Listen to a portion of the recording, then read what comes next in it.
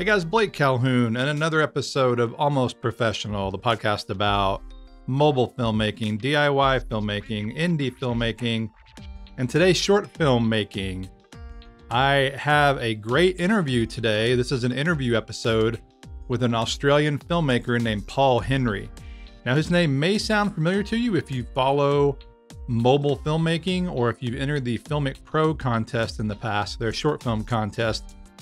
Their film, No Hard Feelings, played, and it was the one shot on a DOF adapter from B-Script with traditional lenses. And it stood out to me because, well, it didn't look like an iPhone short film. I actually did an interview with the DP, a guy named David Cleeve, for my YouTube channel, and also did a podcast interview from that as well. And so today is kind of a follow-up because the good news is the film is now available on my YouTube channel. We're premiering it today, Thursday, September 9th.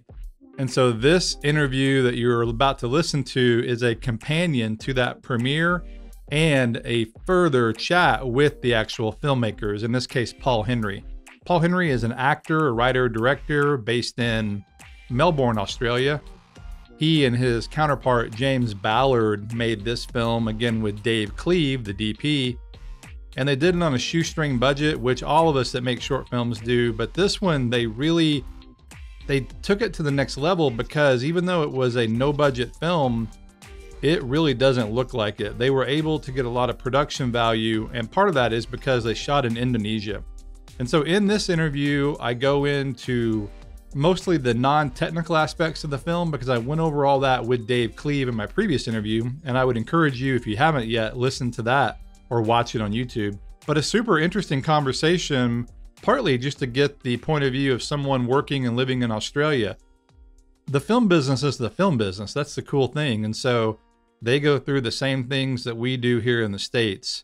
In other words, struggling to get your projects made, et cetera, et cetera. Although they've had a lot of success. One thing I learned during our conversation is they did a series of videos called September 87.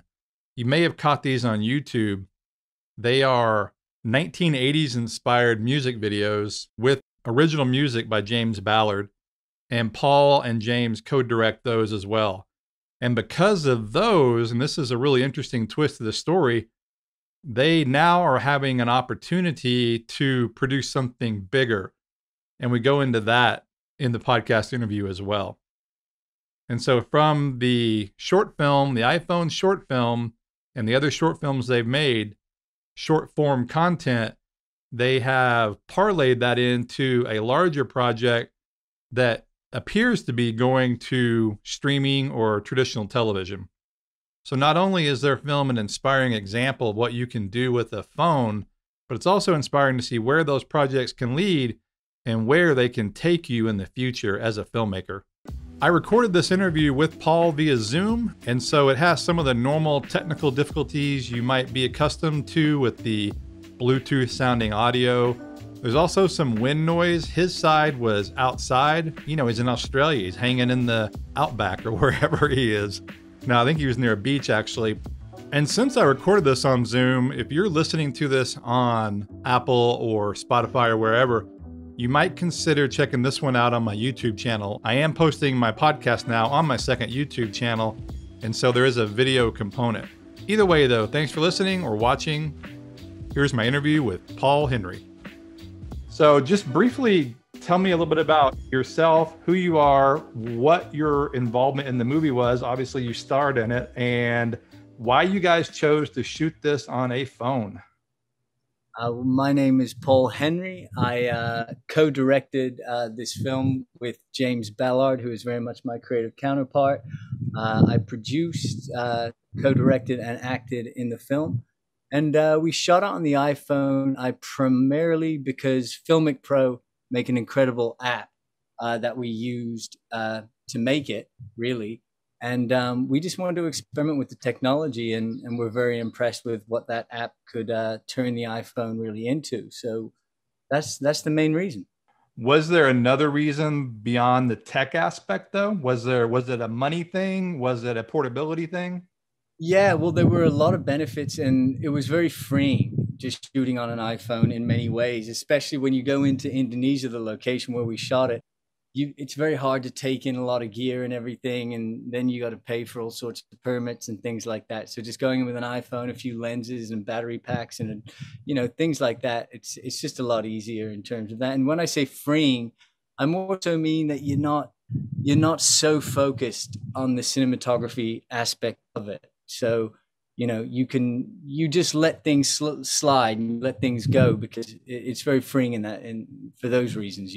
And also Filmic Pro had a competition, which they run annually, and it gave us a deadline, and it was a really great competition. It got a lot of eyeballs on it as well. And so tell me a little bit about your background. Well, first of all, where are you right now? I am in my hometown of Byron Bay in northern New South Wales here in Australia. It's a beautiful beach town with basically got rolling hills, and you got a lot of rural areas. And right now, believe it or not, I'm only about a 10-minute drive to some of the most beautiful beaches in Australia. So this is where I grew up, and I've only come home about 2 weeks ago, because I'm kind of in transition of going to LA in about a month's time for something I'm working on. So that's where I am right now, and I'm very happy to be here considering all the madness going on in the world. Yeah, yeah. We're recording this during the COVID pandemic for those listening in the future. But, well, for us in the US, I've never really been or traveled in Australia. Where is that in relation to the bigger cities like Sydney or Melbourne, et cetera? Yeah, so this is about a 2-hour flight from Melbourne. I always get my north, south, east, west mixed up, but the closest major city to here is Brisbane, and then beyond that, you have Sydney, which Sydney's about a 6-hour drive from here. Okay. So yeah, that's kind of geographically where it is. But it started off in the '90s, like a sleepy little surf town, or I should say '80s is when it was, but now it's kind of blown up into a real, excuse me, tourist destination. So it's blown up quite a bit. And interestingly enough, actually, for all the sort of filmmakers out there, it's really blown up as a film hub because you got Chris Hemsworth living here now, and on the Gold Coast as well, they've built a lot of film studios. And because of the pandemic, a lot of the bigger films in the States and in Europe that have been shut down frequently because of people testing positive, because the case numbers are so low in Australia, all the insurance companies are underwriting films that will be made here. So it's actually really good for Australian filmmakers and actors and also crew members and everything because a lot of productions are coming here and are happening here currently. And they've also built a film studio in a town called Ballina, only about 45 minutes away. I think that's about 2 months away from construction. And so there's a lot going on here as well, and they're flying a lot of Americans out here and then using a lot of Aussie crew and actors. So it's kind of it's an interesting time and an exciting time to kind of be in this region. But you're based in Melbourne. You kind of answered my question. I was going to ask how the film scene is there, but is the film scene as big or bigger in Melbourne? Well, it has been a real hub. They've got the doc and film studios there where a lot of big productions get made. I know there was a Liam Neeson production happening there just recently, but because it has been so locked down, sadly, the arts has kind of been crushed a little bit at the moment. Hopefully, when they get on top of things, it'll kick back off. But I was talking to my agent recently, and he was just saying, New South Wales is very much, New South Wales and Queensland, the two sort of states which border each other. They're really, they're really the places to be for filmmaking, professional filmmaking at the moment. And I mean, even independent filmmaking as well, because the restrictions are so tight that you're not even really allowed to do, even small productions. So that's very much the film hub of Australia right now. Okay. So are you guys, and both you and James, do you work as professional filmmakers, as actors? What is your background? What brought you to make this short film? Yeah, well, James and I, and also sorry James couldn't be here. Everyone watching, he really apologizes. He had to actually go and get a COVID test, just very randomly about 20 minutes prior to this interview. So apologies to you, Blake, and to anyone watching. But he sends his sincere apologies. But James and I met in drama school back in the day a while ago, and we kind of did that, and we started off as actors, very much still are actors, and we kind of did gigging jobs here and there, on, a couple of the Australian TV shows here, the regular sort of cop shows, bits and bobs and everything like that. And James is like a remarkable cinematographer. He's a bit of a savant, like he's incredible with music, editing, color grading, like everything. And he's an amazing actor as well. He's just one of those guys that can kind of do it all. So him and I just always had a very close creative bond because of that. I'm not very good on the technology side of things, but we write together, we direct together, we do a lot of things together. So we basically want to do it all. So we figured, well, we want to keep acting for sure. But the things we were acting, we didn't really love. So we just kind of organically came to the conclusion, let's just keep making our own stuff. And then we produce our own stuff. And we also, we both have agents, so we audition for things here and there. But we've kind of now just, it's been very freeing because all the things that we have made have built and built and built and led on to bigger and better things. So we just keep doing our own thing. And now that we produce, we get back end on things, and, we do commercials, and it's actually taken us all around the world, but it's come from just doing basically short form stuff has trajected us, if that's a word, and given us a trajectory, I should say, to, basically get paid and do all sorts of things. So now we can put those funds into more of our creative projects. And also it's just, we love just to keep making things. So regardless of where we are or what we're doing, we now have the ability to make what we want to make. So it's very freeing creatively, Yeah, that's great to hear. I wasn't sure because a lot of short filmmakers in particular don't do this as their day job. They're pursuing the dream, so to speak. It sounds like Yeah. you guys this is your day job. Is that right? Yeah, I mean, we do a lot of other hustling. We're pretty creative with that. We have a few other avenues that, give us a bit of passive income and that sort of thing. But yeah, luckily we don't really, I hope it doesn't sound like arrogant or anything like that, but we've just been kind of savvy with being able to navigate things where our focus now is entirely on filmmaking and television. And so, yeah, we can kind of do as we please. I mean, we work really, really hard with all that other stuff, but we hustle basically. Like I don't make it sound like we can just do whatever we want. We work very, very hard, and we do long hours, but it's all in the realm of filmmaking now. So That's great. That's great. Well, how did you guys come together on this particular project? I mean, obviously you work together and you're doing a lot of things, but how did this project come to be? We had done a couple of trips over to Indonesia, Bali particularly, a little place called Canggu, and it's just absolute paradise over there. And it's only a 6-hour flight from Australia. It's a really common tourist destination.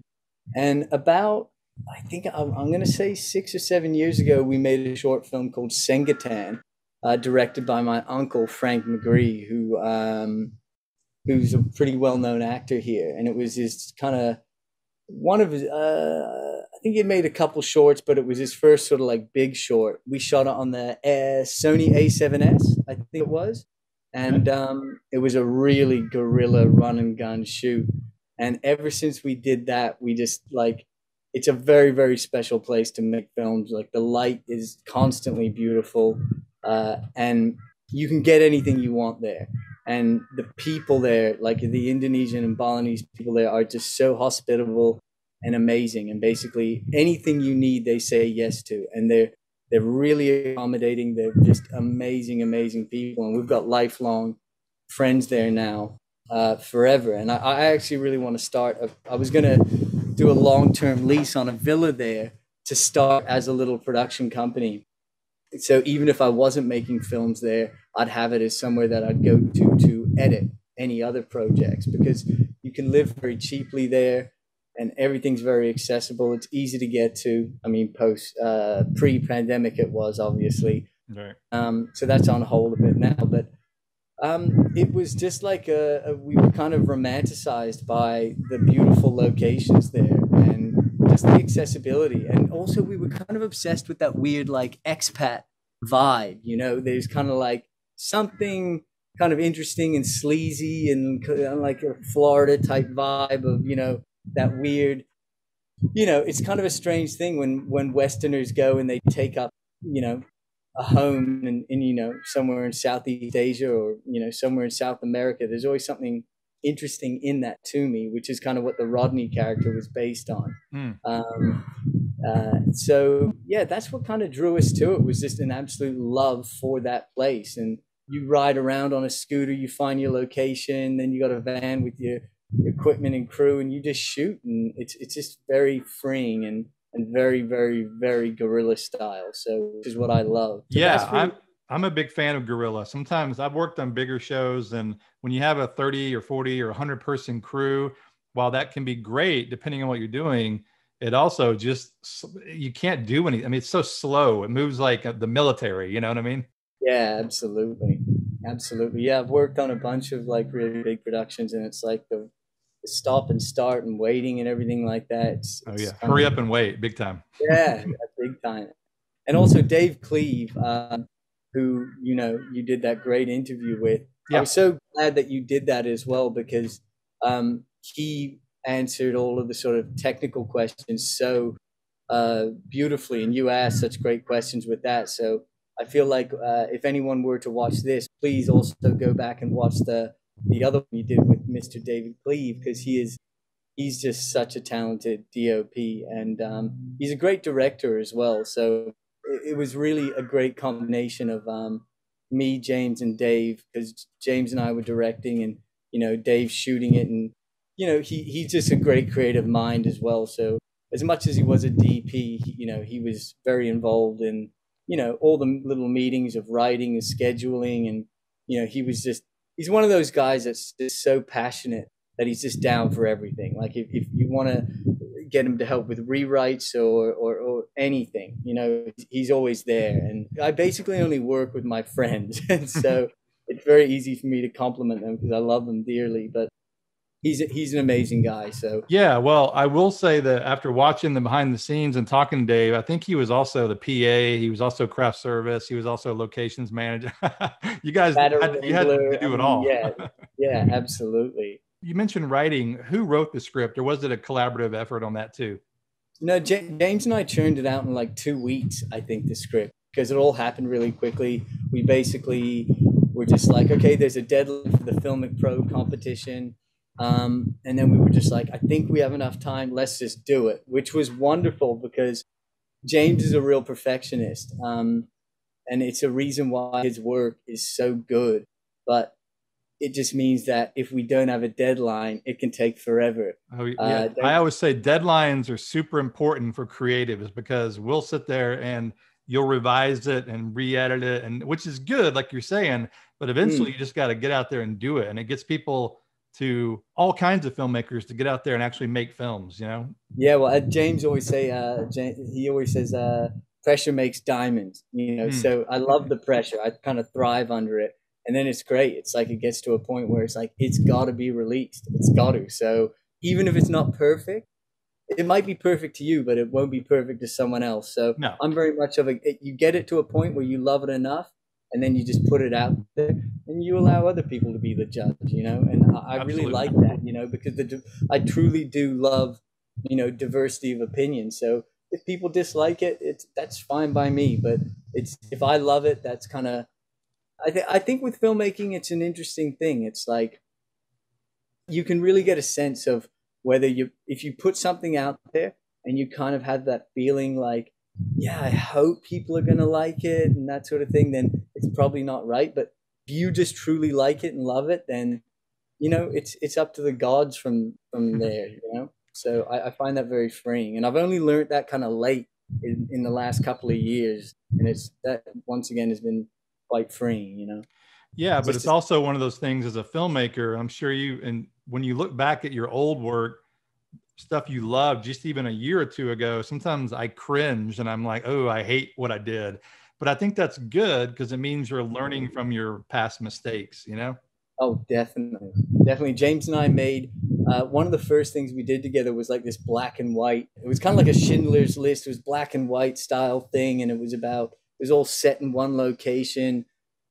And it was like we were trying to make a film, as it was a short film. And we were trying to kind of like mimic what we thought people liked or would want. And we did that. That was like, I'm talking like nearly 10 years ago now. And we put so much effort into it, and we re-edited it and redid so many things. And it got to a point where genuinely we just went, let's not release this. And we never have. And I never want to, because it just didn't land, and we didn't like it, and it was disingenuous. So that was a huge learning curve, and I'm actually glad we did that. But I'm glad it was a huge mistake, because what we learned was so valuable that it was worth it in the end, you know? Yeah, like a test run almost, you know? Yeah, yeah. And there's been plenty of stuff as well that I'll look back at and I'm like, ugh, I do cringe, but you know, I take it on the chin. You know, it's a tough pill to swallow sometimes, but Yeah. there's a saying by of all people, it's Brett Kavanaugh. I'm a big fan of MMA, and he's Conor McGregor's coach, and he's also like he's a real mentor and a true martial artist. But he's like, you win or you learn. You know what I mean? So there's no losing. You either win or you learn, and we learned a lot from all our past mistakes, I think, and you know, it's a part of the process. Yeah, absolutely. Well, how did you guys handle the co-directing? Because you were both in the movie. It's one thing if you know what I'm saying? Did he direct you and you direct him, or did you just share it across the board? Yeah, we just kind of him and I just flow together very much so. So we could be in a scene together, and then it's like cut, and in between it, we'll just have a quick discussion. You know, refer to James, and also I had Frank McGree. He was like a co-producer on it as well, and him coming from an acting background, he was really good as well at just being like, try this and this. So it was very collaborative in that sense. So yeah, we just had a great team, and also a chap named James Stanistreet, a dear friend of mine. He was kind of just an all-rounder as well, and he had his input here and there as well, and it was very collaborative. But it would often just be James and I having very quick conversations in between takes, go back, look at the rushes, plan the next day. Pretty frantic, but also just very enjoyable, because when you're working with people you love, you know, it doesn't matter if things get heated or heated barely. It would just be like nothing's precious with us, you know. Right. If we think something sucks, it sucks. When we go, we quickly figure it out. So that's kind of how that side of things worked as well. Was it the same in post-production, or did you guys share? You said you're not technical. Did he cut some rough cuts and then you guys would look at them together kind of thing? Yeah, James and I have like an office that we share. It's like one of those co-working office spaces, or we did have one in Melbourne, but now that I've left Melbourne, but it very much works. Like I'll sit over James's shoulder to the point where I annoy him enough Of course, he's like, get it, go. It's always, for any editors out there, I know how annoying it is to have someone being like, do this, do that. And it's like, they've got to redig a million things in Premiere or whatever they're working with. So James is really, he takes the reins on that pretty big time. But, you know, I always have plenty of notes and everything. But because him and I are kind of so creatively in sync, he always takes things on board, and then he'll work his magic. And I mean, the guy is beyond talented with that type of stuff. So sometimes we'll get an edit or an assembly edit from someone else, and then he'll work his magic. And he really is a perfectionist. So he will finesse and finesse and finesse. And his timelines will have like, it looks like an algorithm, but it's got like, you know, it looks like a Jackson Pollock painting. It's Yeah. So he's very skilled. All the layers everywhere, right? All the layers, we should say. Yeah. Yeah. Well, So yeah, that's his side of things for sure. yeah, no, that's great. But that's how good collaborations work. You both know your strengths, and that's great. Relating back to the shoot, had you ever shot anything, not you personally, but just in general, professional project on a phone? No, Okay. no, that was the first one. So we did some test shoots back in Melbourne before we headed off. And then we ordered a bunch of gear from Beast Grip. They're an amazing company. So I want to give a big shout out to them. And they actually recently sent us a whole bunch of gear as well for free. And we're going to shoot something for them very, very soon as well, because we're so generous with that. So a big thank you to them, for being so supportive. And their gear, for anyone wanting to shoot on an iPhone, is phenomenal. It's such high quality, and it's getting better and better. And they've just released a bunch of new stuff for the iPhone 12. Yeah. So yeah, a big shout out to that company. They're amazing. The iPhone 13 is right on the horizon too, so they change every year. Yeah, but they're a good company, and they support the community very well. We shot something recently, which I've had to keep under wraps, with Filmic Pro, and they have just released an update, and they've released a new thing called Filmic Looks, and they are LUTs, which you can buy through the app. And they came to us and they asked us they gave us total creative freedom, a little bit of a budget, and we shot an advertisement basically for them using one of their looks.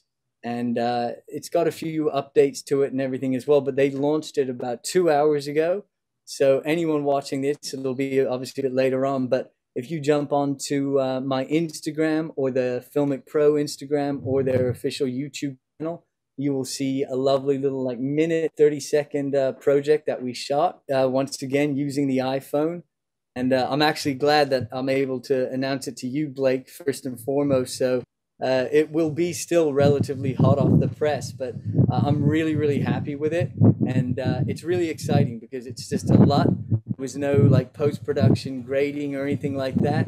And we chose the Fitz look, which I found to be the most sort of film-looking LUT. And I'm really happy with how it turned out. And so please go and check that out. It's very exciting.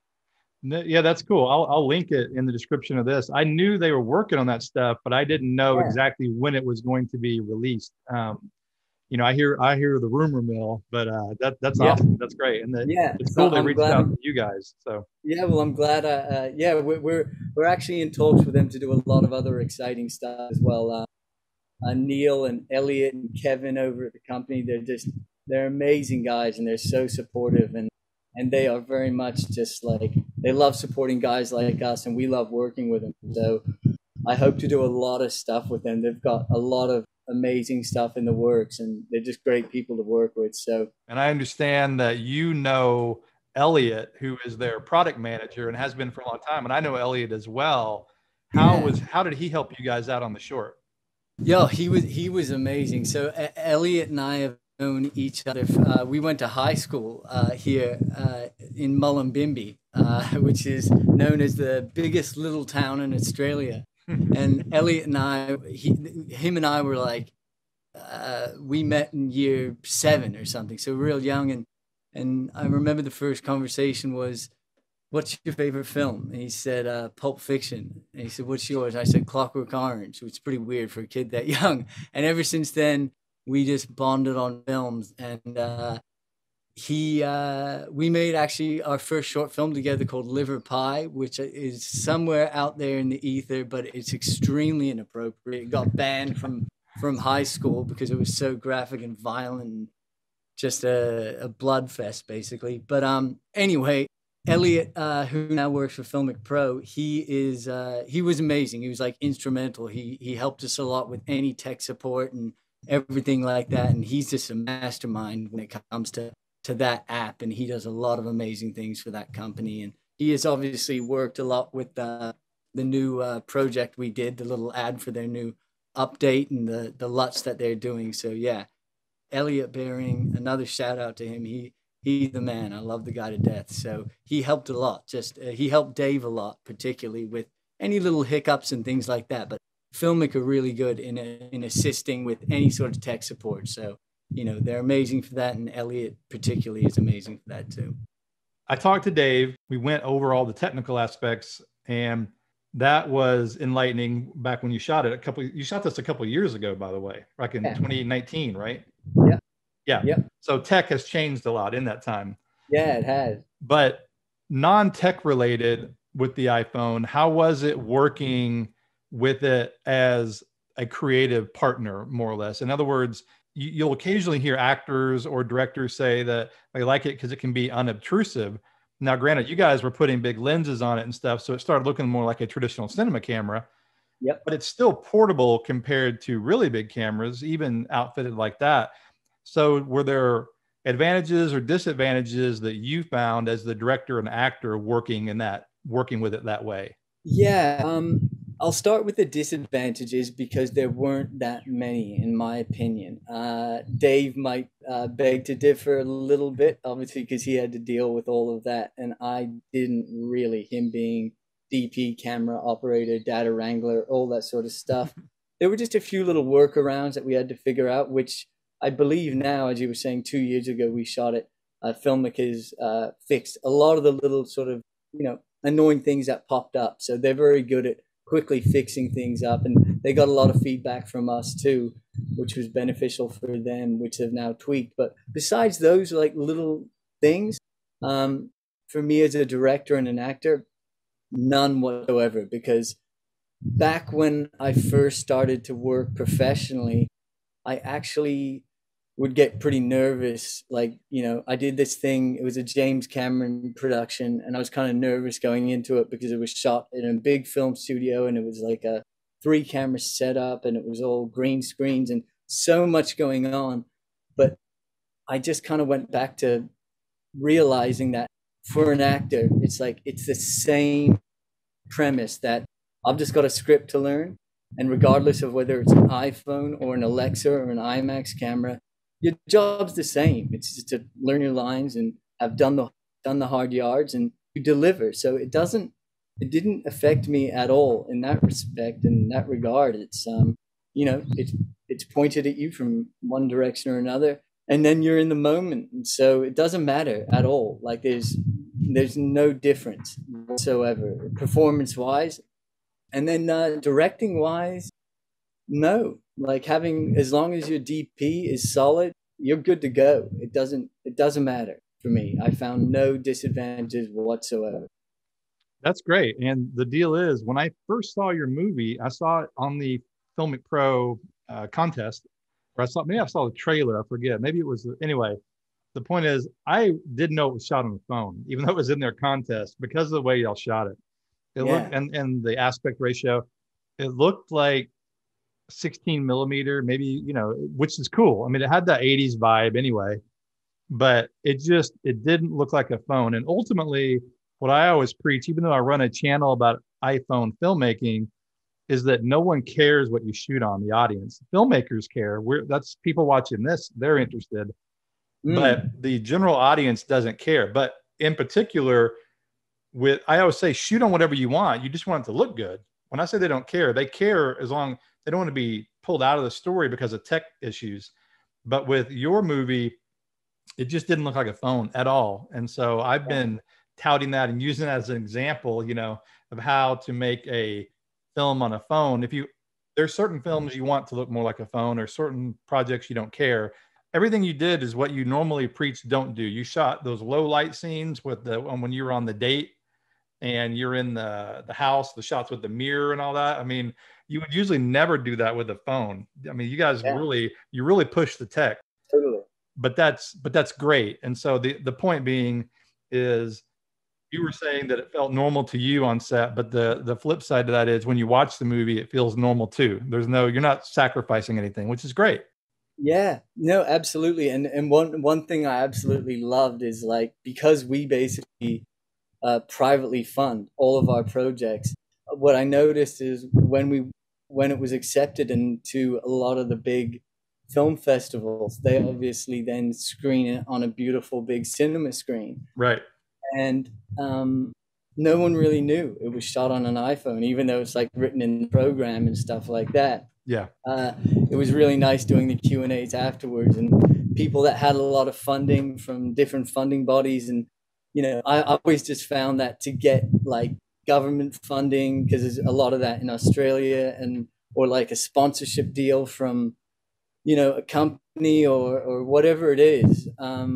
We don't have any of that, just because I find going through the routes, it just takes forever, and I'm really shit at writing grant applications and all that stuff. Like, I just don't like it. It takes too long, and, you know, I don't want to give away any creative freedom or something, you know, with that sort of thing. So when it played at the festivals, it was really kind of like a little dig, not to be like mean spirited or anything, just to be like, yeah, we shot on an iPhone, and everyone's like, no one noticed. Like, it stood up against all the other films that were shot on Alexas and Reds and everything like that. No one knew. And so then when I said it afterwards, people were pretty shocked, you know, and it was nice. I mean, the main thing about a phone that I love, and it's one of the ideas behind my channel when it comes to the filmmaking side, that is that it gives people hope that they can do it too. Okay. And then of course the cream rises to the top. In the end, it doesn't matter. It takes the talent of the actors, the writing, the directing to make it all work. Just because you have an Alexa doesn't mean your film is going to be good. Totally. But from a indie filmmaking, DIY filmmaking perspective, to know that what you guys pulled off with a phone and you funded it yourself, it's inspiring and gives people hope that they can do something like that too. And I think that's important, especially when you're starting out. Yeah, well, thanks for saying that, Blake, because that actually means a lot to me. That, I mean, I hope, you know, you always hope whatever you do has a positive impact in a way. So if we can have like an inspiring impact, you know, that means the world to me. And just that people, you know, enjoy it. And like you said, it's simply about the story, regardless of what you shoot on. Absolutely. And that's why I love your channel so much as well, because it really can just be done on an iPhone. I mean, you're seeing Steven Soderbergh, Sean Baker, these remarkably talented people, and they do it. And that was actually another reason we were really inspired to shoot it. And Sean Baker actually saw it because he's worked with FILMMAKING Pro a little bit. And he was one of the judges in that competition. And he sent us a really lovely message to saying, you know, he really, really loved it, and he'd love to work with us in the future. So that was just like, that alone was so exciting, because, you know, I'm a big fan of his, and he's just ridiculously talented. So it is that sort of thing that, yeah, it really doesn't matter. It's like, you know, the iPhone is a perfect tool, and it's only going to get better and better for that sort of thing. So yeah.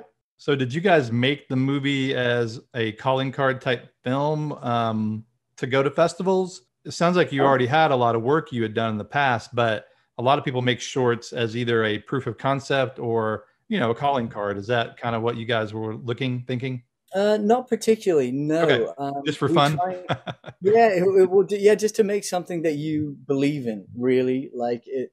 Well, I guess you did say you did it for the FILMMAKING Pro contest, which was the impetus originally. But yeah, I mean, but to be totally honest with you as well, it was a great excuse just to get over to Bali and enjoy ourselves as well. I don't like just holidaying. Like I like to be working always. So to be able to have the luxury of go somewhere that you love and be able to enjoy yourself, but you're working as well, it's like the double impact, you know, it's the double whammy of, and then it's a tax write-off too. It totally, and it really, really is. So that's a beautiful thing as well. So yeah, there was all of that too.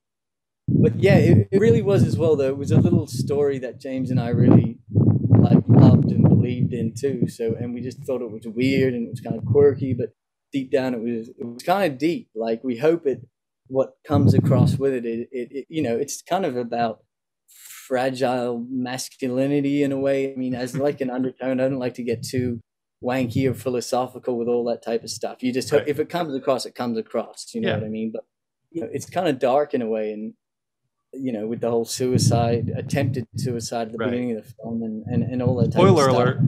Yeah. Spoiler alert. Yeah. Yeah. So maybe he does kill himself. I don't know. Who knows? Yeah. We gotta have But mystery here. yeah, totally. It actually originally came from a concept for a film that James and I came up with about 5 years ago called Birds in Paradise, about two like washed up lounge singers in Florida that are once again kind of like expat vibe, and then one idea turns into another, and then when you get a location like Bali, it just changes, and you adapt and you improvise the story to the location, which is something I really like to do, which is kind of like the Dogma 95. Is that what it's called? Dogma 95? That's style of filmmaking. Kind of like that. You just get there and then you use kind of what you can. So I really love that style of filmmaking. We don't abide to all the rules, Right. that they You do, can't use lights or whatever. They had a whole list of rules, right? Yeah. You can only have music in your film that someone is actually playing. You can't actually use a score. That. Yeah, I do really love that stuff. Like, what was that film, Festin or Feistin? Yeah, there was a whole celebration. There was a whole slew of them in the mid-90s. Yeah. Yeah, when I first saw that, I was like, I genuinely thought that was one of the best films I had seen in a long time. And like, I don't even know what that was shot on, but it looks shit. I mean that in the biggest. A lot of those were shot on video later in the 90s, and mini DV and that kind of stuff. So yeah, and that just leads me actually into a point, Blake, I wanted to mention was in terms of shooting on the iPhone. Very freeing, very amazing, looks exactly how I wanted it to look with that 16 millimeter style feel. In saying that, though, it was really important, and I take my hat off to Dave Cleeve and James Ballard in terms of the grading and everything. We definitely didn't want to mimic to make it look like it was shot on film at all. We just wanted it to have that look. So it's like you sometimes see when people put too much grain on it, and make it try and come across as that, which, that wasn't the ambition. It was just to stylistically have that. And I think there's a fine line, which I hope we achieve. Every camera has its own look. Whether it's a Red camera, an Alexa, they all have their own look. But in the end, we're all going for the film look because that's what our eye is used to. But and that's a whole nother conversation. But I know what you're saying, and I agree with you. You can try to get a cinematic look or a film look, but it's never going to look like film. Even putting gate weave and, like you say, film grain and all the different gamma curves, and you can get close, you can simulate it, but it's not the same. No, it just isn't. If you want it to look like film, shoot on film. You got to shoot film, yeah. Yeah, that's it.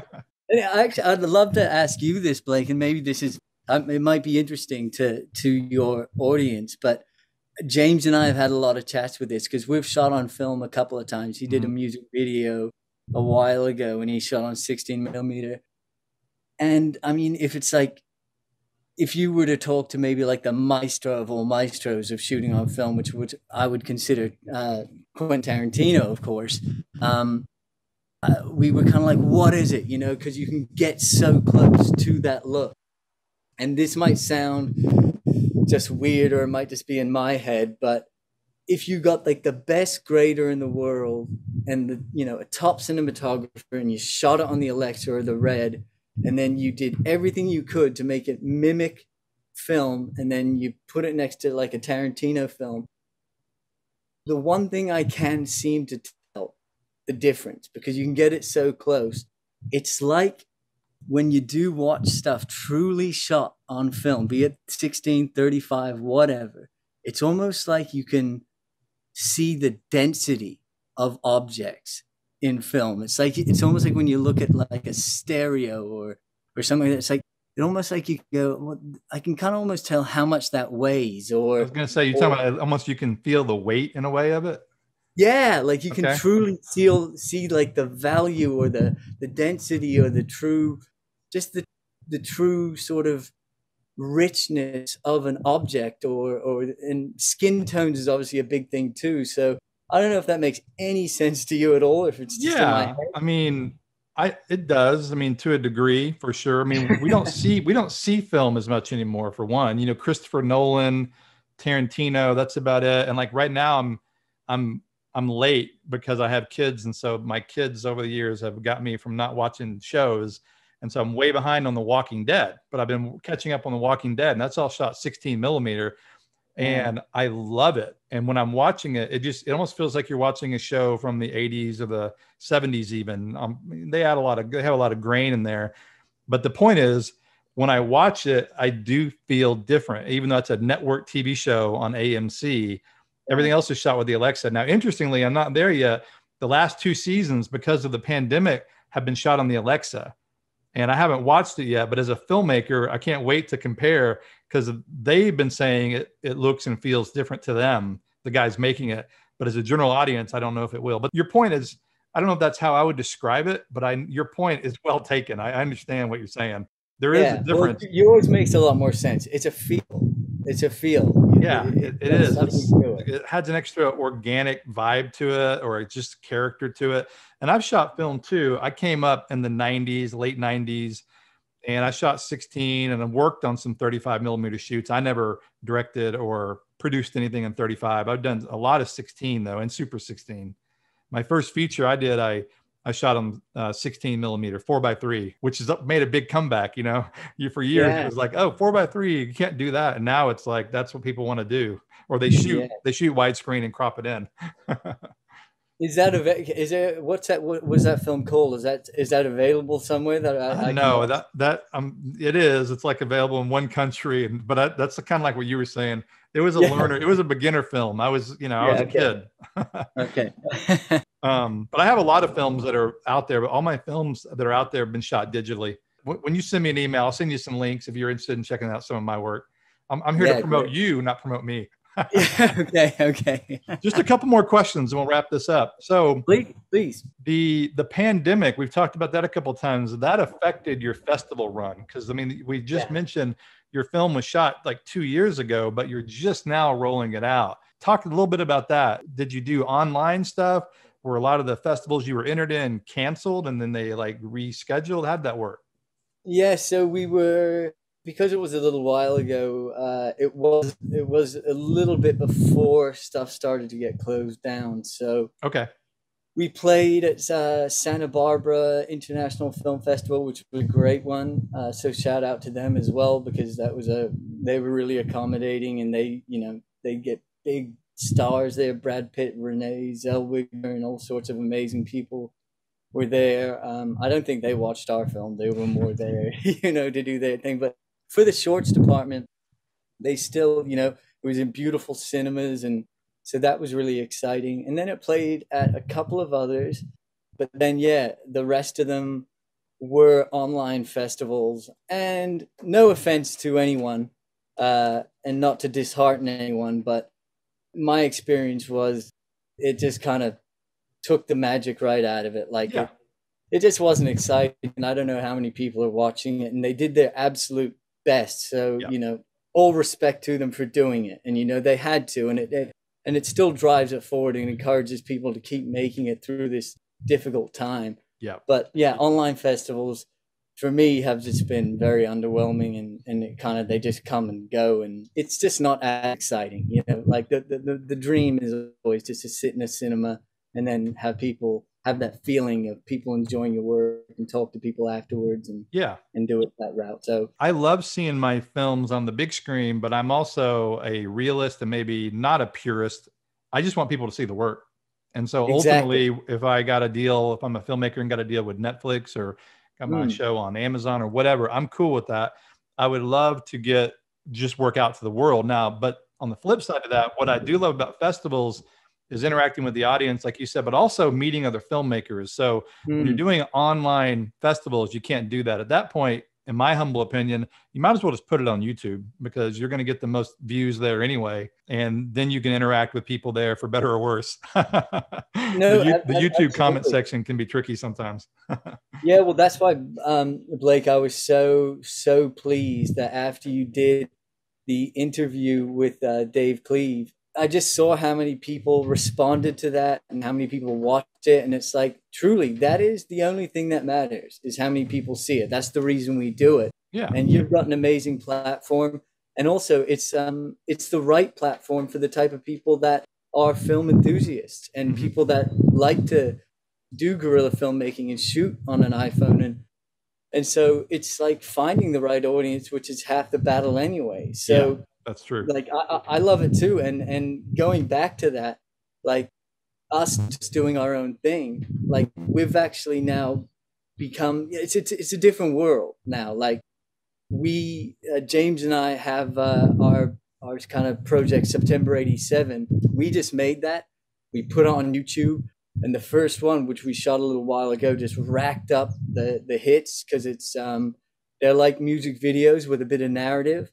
And James being a very, very talented musician, it's all of his music, along with Will Ewing, who is in the band.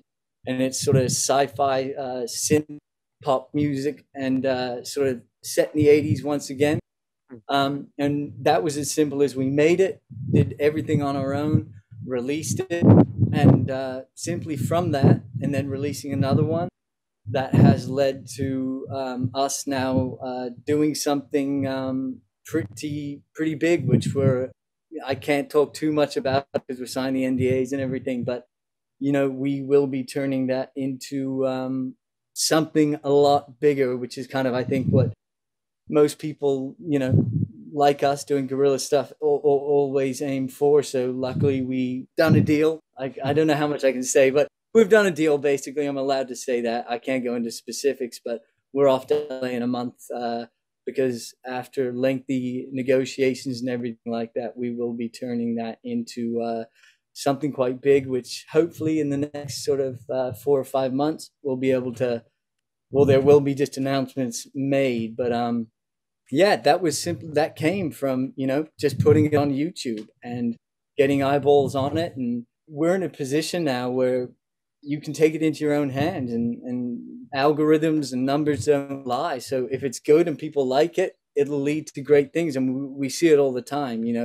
I don't know why all of a sudden I thought of like Jake Paul and his brother, but it's similar to those guys, like they just hustled and they're now monumentally popular and famous and successful, and they've done their own thing. They've really done their own thing. And I know it's very different to filmmaking what they do, but yeah, they're basically vloggers. And yeah, they, of course, they've gotten into boxing, and both of them have, I guess, Logan and Jake. So, yeah. but they started small like everybody and built up an audience on YouTube. Totally different kind of, it's more like reality TV, YouTube reality TV. But it obviously does well for a certain group like that, the demographic.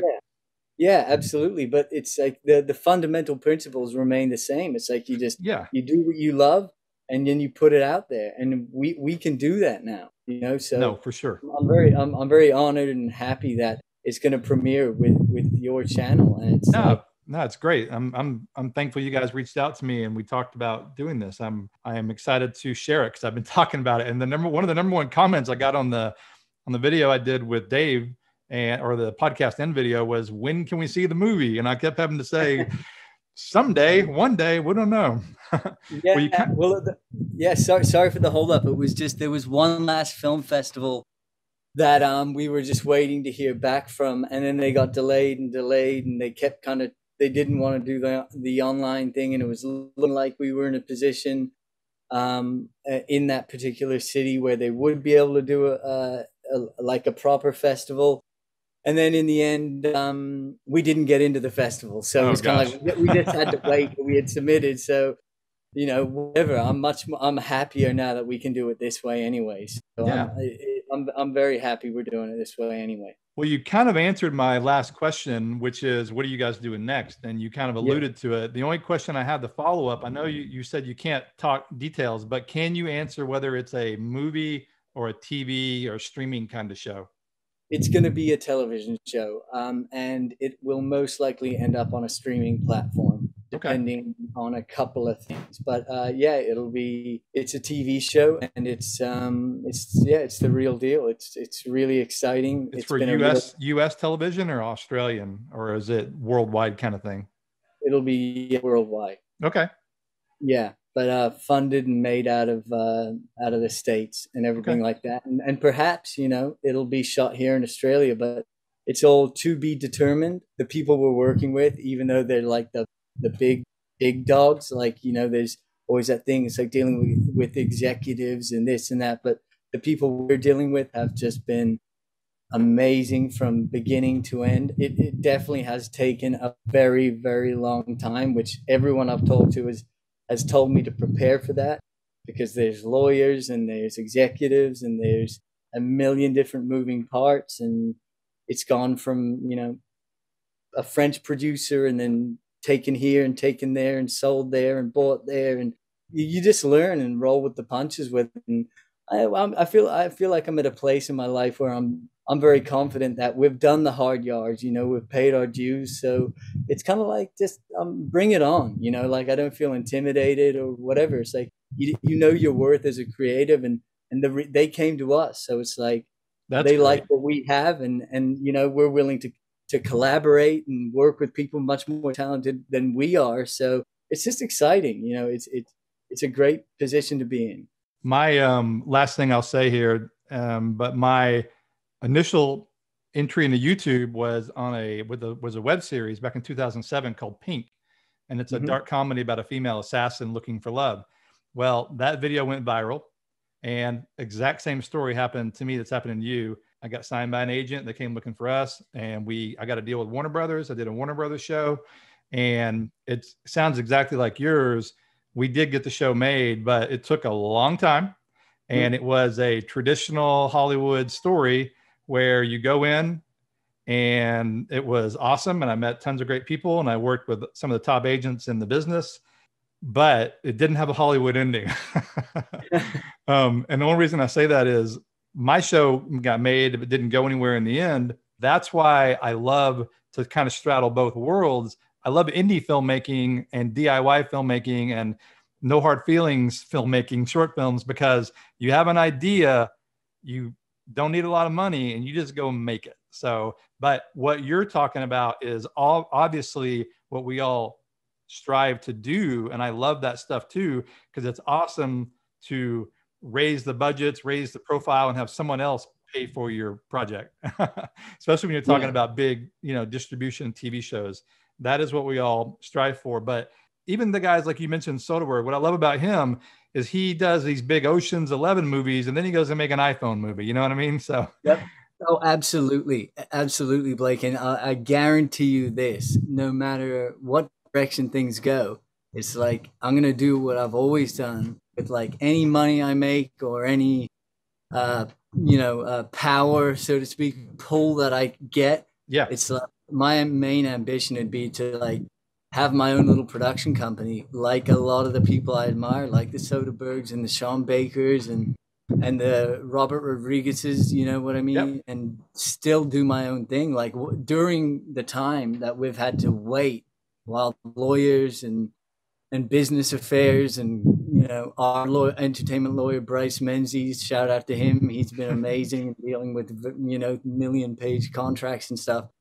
James and I have still been doing our own thing. We've shot another music video for our project. We're going to be doing a short form thing with Filmic Pro, and also a shout out to Antoine Dizel, if that's how I pronounce his name. He's French. Dizel, I believe it is called. He's an amazing guy. So anyone check him out, because he's about to do some really exciting stuff with mini series, short form, platform stuff. He's a really creative guy, and he's the one that put us in touch with the big some of the big studios in LA.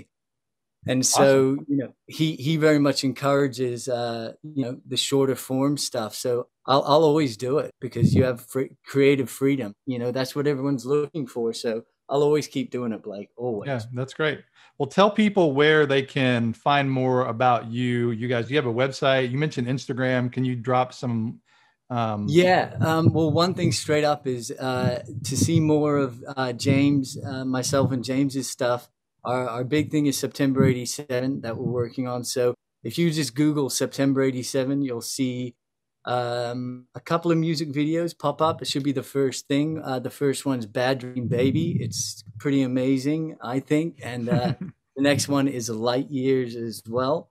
I will mainly, you can get a lot of stuff from our Instagram. I'll always put little things up there, and that's where you can see the new Filmic Pro thing we've done with them as well. So I'm not huge on social media and stuff like that, but that's just kind of the world we live in, kind of keeping up with everybody, you know, around the world. I'm in Texas right now. You're in Australia. So, yeah, totally. But I'll always put updates to that sort of thing. So thank you so much for taking the time. As I mentioned to you, I mean, I'm a huge fan of this movie, and I can't wait to see the others. I haven't seen your previous work, but I'm going to now. I'm going to check it out, and I look forward to seeing what you guys are working on, because again, blown away by what you did on an iPhone. But again, it wasn't just the phone. Dave did a great job as the DP, but the story you told, it was funny, it was heartfelt, it was emotional. It had all the ingredients you need.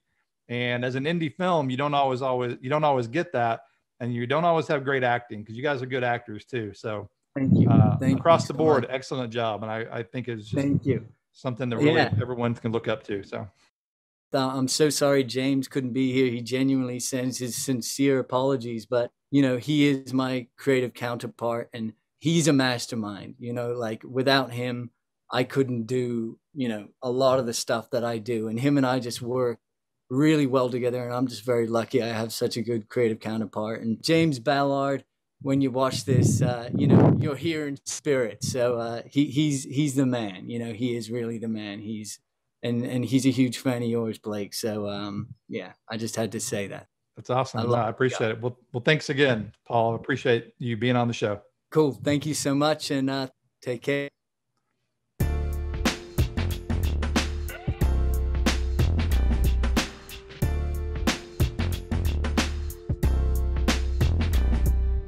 Well, I don't know about you, but that was an inspiring chat. I love hearing about indie filmmakers getting success or having success. And I also love it, of course, because they shot this on an iPhone. And speaking of that, if you haven't already, be sure to check out the actual short film on my YouTube channel. That's on my main iPhoneographer's YouTube channel. It is really well done. I can't say enough good things about that film. Well, that's it for this episode. Don't forget, if you're interested in learning more about mobile filmmaking, check out my courses. Links are in the show notes of this episode.